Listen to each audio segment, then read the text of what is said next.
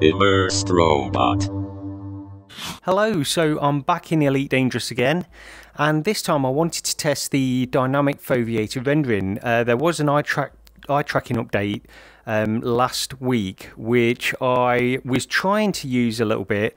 I didn't really get a chance to dive into it too much, and there's multiple things I wanted to try. I'm still not completely sure of exactly what types of things it will work with, if it's a blanket dynamic foveated rendering for everything, if you're using the Pimax XR or not, I'm not sure.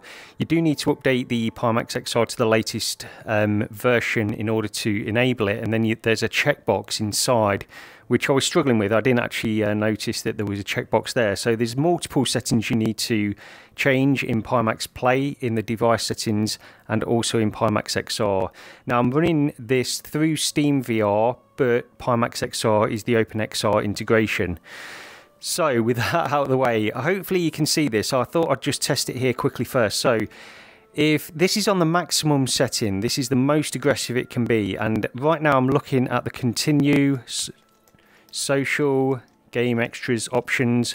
So everything over to the far right should be blurry, and then I'm going to look over to that section now on the far right of the display, and that should now be clear. So you can see Commander Kinetic 2433 and everything should be clear there now. And if I look back, then you've got it clear on the other side as well. Hopefully you can see that well enough in the footage. I did quickly record some test footage just so I knew that it was going to be picked up okay. And if I just look around here, hopefully you can see roughly the area that I'm looking at, but it's quite a large area that it makes clear anyway, and this is the maximum, the most aggressive you can make it. So I don't know if they can do anything more with that, but I'm sure all of these settings will need to be tweaked. So let me just go into my game. So I'm in this station at the moment, and I'm going to start fpsVR in a second just to get some numbers on the display and see if we can increase the resolution scaling, the super sampling, the HMD image quality in-game in order to test it out. And at the end of this video, if you keep watching, I'm hoping to do some side-by-side as well with dynamic foveated rendering enabled and when it also isn't enabled, just to see how it affects frame rate and get some numbers there too. So that will be interesting. I've got no idea what the results of that will be or the benefits of it right now. So let's take a quick look. But anyway, before I start fpsVR, let me look over to the left, and hopefully anything over to the far right of the display should be a little bit pixelated now. And then if I go sharply over to the right, everything to the left should be pixelated, and I hope that's being picked up clear enough on the display mirror that I'm recording here at the moment.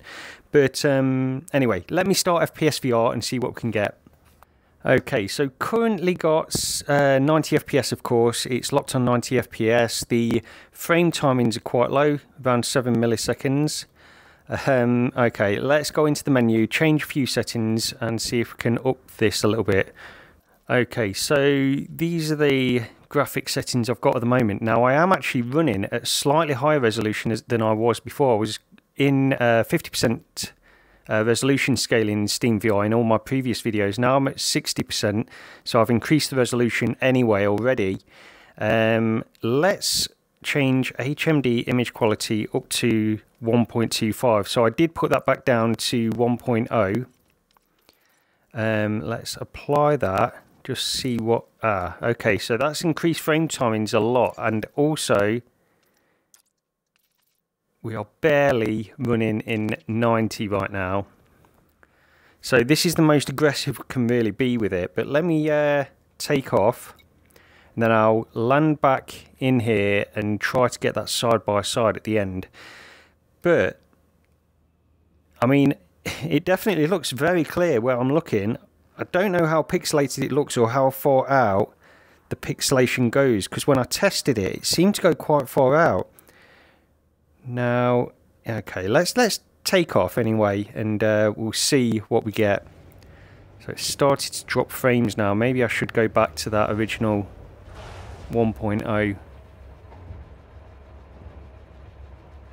But frame timings are around 8 milliseconds, and then it did go up to around 10 and maybe just over to drop us into that reprojection. And let's go out into space.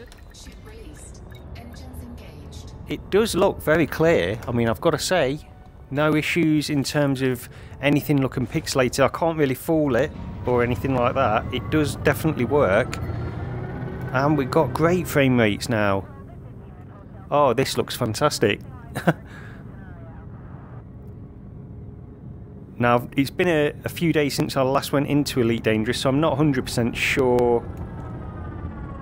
You know, this is 60% resolution scaling, 1.25. It wasn't this high last time I played it, and this looks incredible. I tell you, this is incredible. This level of clarity in this game, I've never seen it this good before. This is, of course, the legacy version still that I'm playing of Elite Dangerous. We've got great frame timings in space.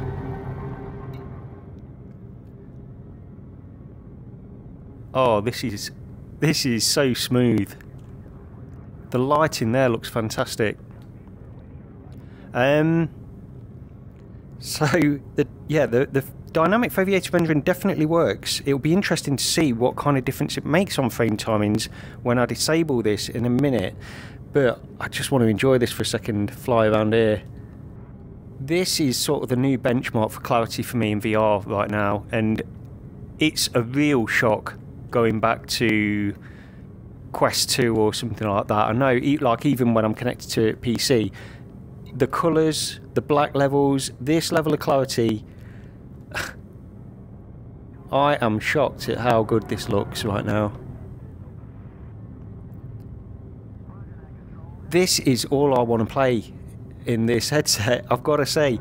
I've been forcing myself to play some different stuff, but I just want to get back into this properly, and I'm limited on time, so I'm trying to cover a lot of different things with this headset, make videos on it. But if you're into Elite Dangerous, this is the headset right now, at least of the ones I've tried. I've not tried the big screen Beyond. Would be an interesting comparison, but I've never seen anything like Elite Dangerous. I've never seen it look this clear, and hopefully you're getting a clear impression of how the Dynamic Foveated Rendering is working with this. I wonder if you can see it on the stars. If I look at that planet, do the stars get blurry on the edge? Look at that nebula there. It's difficult. It's really difficult to capture because I don't know if it's capturing anything while I'm in here, because it just looks clear everywhere I look. Right, let me land at that station again, and we'll I'll turn off Dynamic Foveated Rendering and see what frame timings we get. I wonder if there will be a difference. Maybe not. I honestly don't know. We'll have a quick look anyway, because I don't know the effect of how much this can help with frame timings or frame rate and things like that. I'm just uncertain of that. So let me land and we'll find out. Okay, back in the menu system now with eye tracking and Dynamic Foveated Rendering turned off. There's no Foveated Rendering active now. And if I look at the continue, social, game extras, options, helping info, exit, I don't know if the right hand side is blurry or not. It doesn't look like it. I don't know. Let me have a look. Okay, and looking at Commander Kinetic 2433 now, and then back to continue, social, etc. So I don't know if that's come up clearly on the video as I've said, but hopefully you can see some difference there. But let's get into the side by side now. I'll go back into the hangar and we'll see how frame timings are. So settings are identical in here, and we're running at 45 FPS. Frame timings are higher, 12.5 milliseconds, 12.4 milliseconds. Already there seems to be a difference. Let's launch and see what we get outside. I mean, it looks just as sharp, of course, but we are in reprojection, so that's no good at all. I hope it will drop down, actually. I don't know. Yeah, so it's dropping down to 90, but the frame timings are much higher. So we've got about 2 milliseconds. We're getting an advantage of around 2 milliseconds.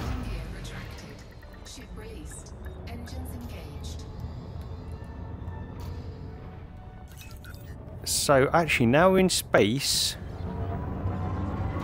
We can fly around. Actually, it's not that much difference.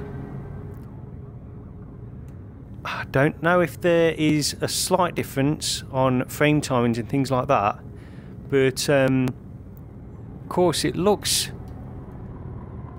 the same to me anyway. There doesn't seem to be a lot of difference at all. I do believe the frame timings are a little bit higher now, so that would imply that the Dynamic Foveated Rendering was doing something at least. Yeah, I mean, this just looks identical to me, exactly as it was before, but the frame timings seem a little bit higher. And hopefully, like if I look over to the right now to the mask locked area, I'm not sure if you can see any pixelation on the left of the display. You shouldn't be able to now. Yeah, now we're in reprojection again. Nowhere near as solid. I don't think we went into reprojection once before. Scan detected. There are some ships. That's a little bit different, but I don't think that would affect too much.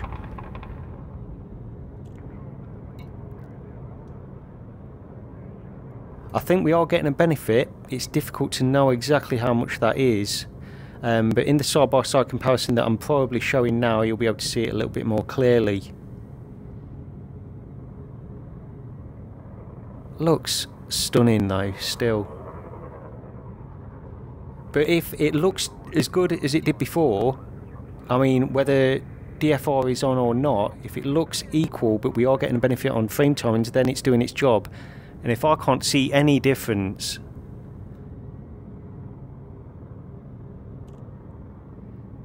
so I guess we can probably leave it at that for this video. I'm going to look into this a lot more, dropping into reprojection a little bit again there anyway.